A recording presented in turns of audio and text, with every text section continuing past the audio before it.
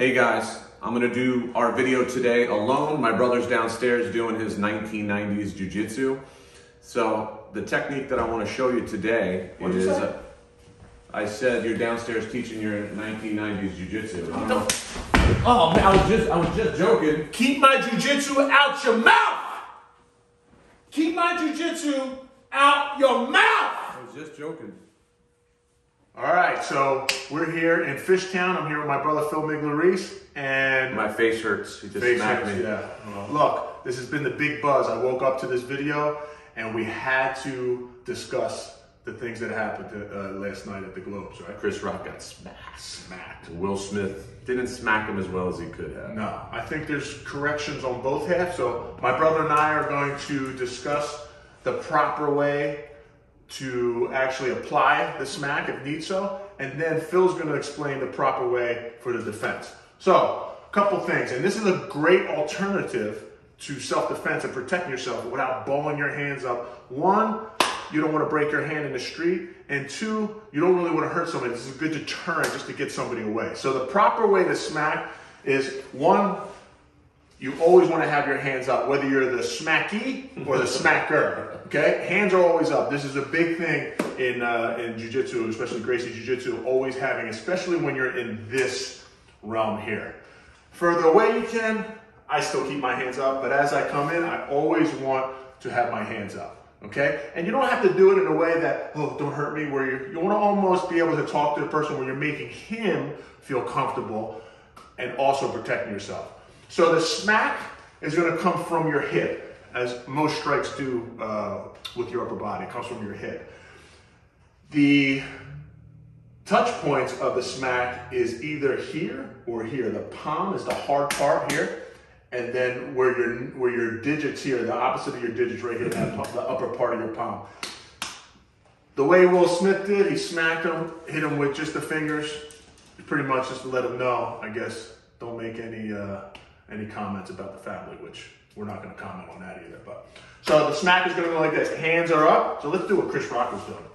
Yeah, hands in the back, which Phil's going to discuss that being a no-no. Don't stand like this. Especially when you're in this position here. So the smack comes across here. My hand is always up. Look, I'm rotating my body, and then when I come, keep this hand up as well. So as I rotate here, I'm making contact with either my palm. That's where you're going to get the most power and the most. That's where you see people get knocked out with the smack. Or you're going to hit here where the knuckles line, where the palm is here. One.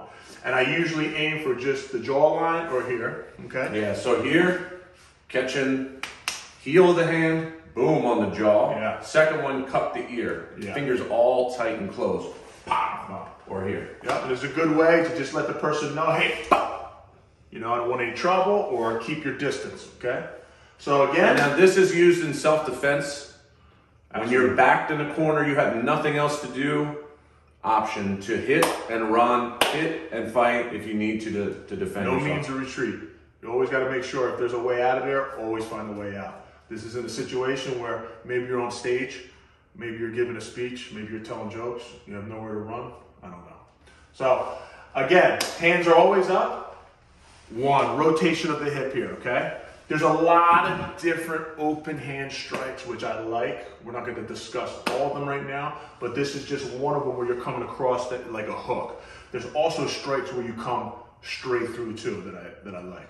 All right. So let's talk about some blocks. Let's talk about some blocks. So he got hit, he got caught. So Chris Rock standing like this, of course, he's an entertainer. No good. That's a no good. I don't think he knew he was in that situation, or maybe he did. Yeah. Hands at least like this. So we're Italian, we naturally talk with our hands. So we're actually naturally. Wait, can I walk up like Will Smith did? With the strut? Go. Right, yeah, so the no-no. I like his strut. This is the Philly strut. And wait, who's holding this? Who's holding this? You know? And then hands should be up. In this case, he slaps, I go in. And if I were Chris Rock, I would throw Will Smith on his head. No disrespect. But hands need to be up, and my hands curl. See this curl? Over the bicep, head in, head can clap, boom, right onto them. At least you didn't get hit. You maintain your standing position. No ground jiu-jitsu at this point. So my hands go like this from a center point, hook and then this hook goes all the way over that bicep so he can't retract and slap or punch me again. So you can't be surprised. If your hands are behind, it's gonna take too long to get up. You see something, you feel uncomfortable, have your hands up, hook. All right, so real simple. It's just don't get caught here and surprised, right?